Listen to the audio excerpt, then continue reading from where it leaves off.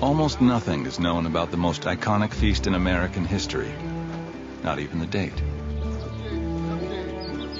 It happened most likely in the late summer of 1621, a little less than a year after the Wampanoag saw a small group of strangers land on their shores. Half these strangers, men, women, and children, had died of disease, hunger, or exposure in their first winter on the unforgiving edge of North America. But by the next summer, with the help of the Wampanoag, the Pilgrims had taken a harvest sure to sustain the settlement through the next barren season. And they meant to celebrate their faith that God had smiled on their endeavor.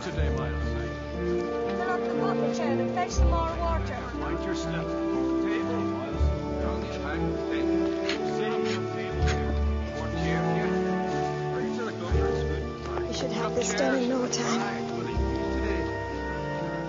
As the Thanksgiving began, a group of Wampanoag men, led by their chief, Massasoit, entered the Plymouth settlement, not entirely sure of the reception they'd get.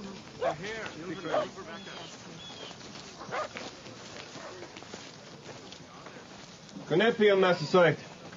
Sometimes the Pilgrims are saying, back off, and sometimes I think they bring the Wampanoags closer, depending on what circumstances are like. But this is a celebration of their survival, of their recognition that they probably wouldn't have survived without the assistance of these Indians. This is a time clearly when they're welcome.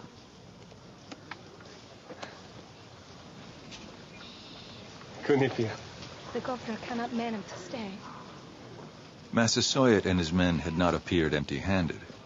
They brought 5 fresh-killed deer, providing some of the victuals for a celebration that stretched over the next 3 days. Musketeers, make ready!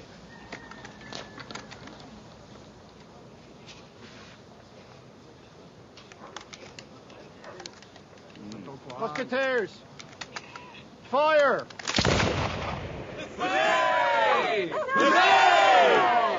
The Wampanoag and the Pilgrims were an unlikely match, but the two peoples were bound by what they shared, an urgent need for allies. The Pilgrims were completely alone in a new world, separated by thousands of miles of ocean from friends and family.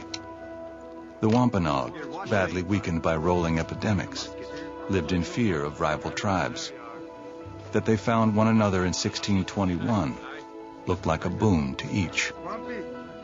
The Thanksgiving celebration at Plymouth was certainly an unusual event. It's not something we see thereafter. It symbolizes where the relationship stood as of the fall of 1621. Come to choke. All right. Not so good at your tongue. Well, I'm glad you're amused, anyway. Well done. Like it then, eh? Belly cheer. Try some of this, Goodman.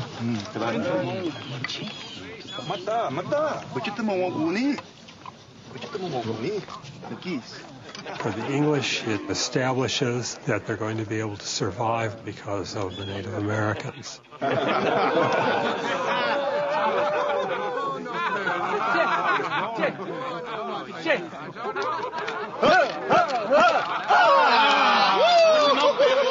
Some kind of gambling game. There are strong personal relationships certainly going on among the leading political figures on each side, and for all we know, among other individuals as well. Window, Pauchaus! Pauchaus! Pauchaus! Window! Window, Pauchaus!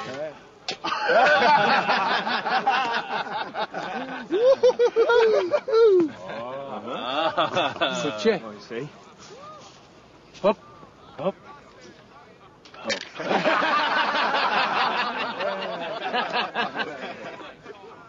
Hop, hop.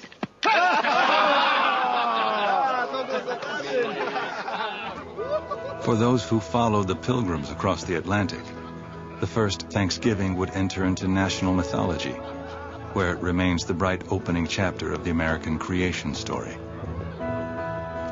For the Wampanoag and for Massasoit, the memory of that day would recede into darker places, shadowed by betrayal and loss.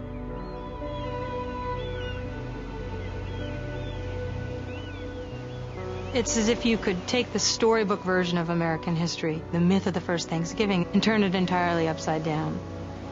Here's this story that's sad, that's sinister, and finally is about cruelty and power. Looking back, Massasoit would on one level have felt he was true to himself, but on another level he must have regretted what he'd done. He must have thought, what if we'd taken a different course of action in dealing with these people?